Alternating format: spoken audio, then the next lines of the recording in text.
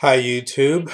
I was gonna do two videos today, but I decided against it, mostly in light of today's events. I've already made my last Facebook post for the evening. It's basically a show of solidarity, a display of my respect and sadness for the parents who lost children, and that display of solidarity with parents who are currently holding their children. And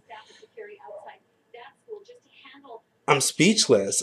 I can honestly say that I have no idea. I can't even begin to imagine what this must be like for parents, and I'm not going to try to. That would just be disrespectful for me to even think that I could try to.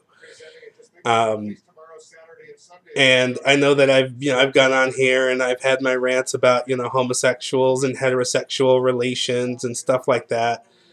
But at the end of the day, we are all people, and I feel for all of the parents who lost any children today, any parents who have children and couldn't even get information as to what school this was when you're in that area of Connecticut, and you have no idea if your child.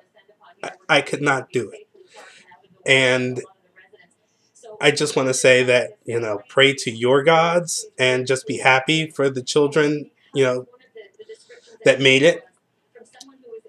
Be grateful that they made it. Be grateful that, if you're one of the parents from other states watching this unfold, be grateful that your children are safe. Tomorrow is guaranteed to nobody. Nobody. When it comes down to something like this, we are all on the same damn page. And that's all I have. I just want to make sure that, I addressed that it's heartbreaking, that I do feel great sadness, but I could never imagine what this is like for someone who is a parent. So hold your children, hug your children, tell your children that you love them. Don't let this be the only day that you do it, because tomorrow is guaranteed to no one. And just be grateful that your children are okay.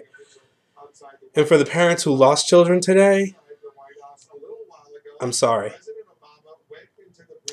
And that's all I got, guys. So we'll get back to something less tragic later. But right now, a little bit of digital silence is what's needed as a show of respect for the deceased and for the parents of the deceased. So that's it, guys.